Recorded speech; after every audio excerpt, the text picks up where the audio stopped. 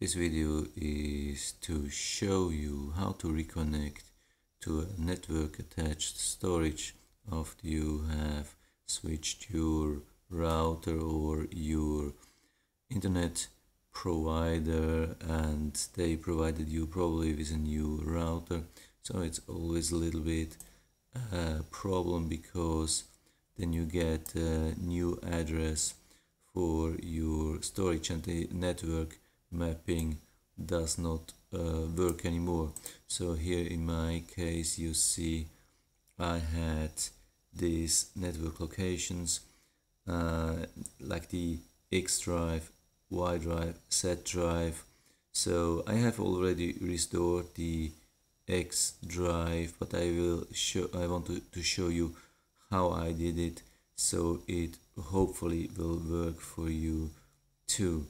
So yeah, when I just click on my Y drive, you see the path to my media drive does not work anymore. It's a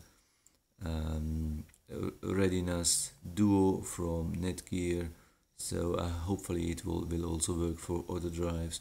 So what I did, I went to network locations, and then you see when you have network detection activated, you will see the name of your network device, of your network attached storage device.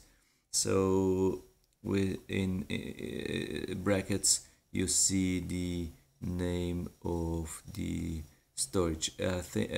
In my case it worked the easiest when I took the name in the back, like the NAS. So I went to the path and I put in /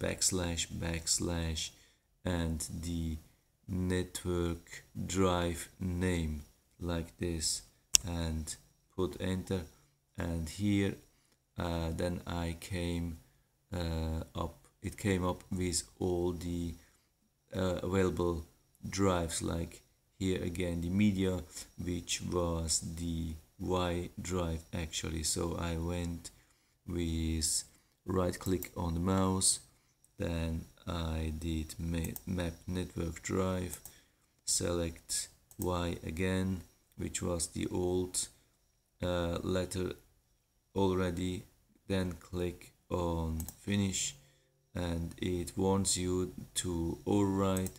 Okay, I want that, and hopefully when I go back to this PC I will see also the Y drive here. Okay, now it's fully operating, so I hope it will work for you too. If you like it, then you give me a thumbs up, subscribe my channel. Thanks for watching, see you next time.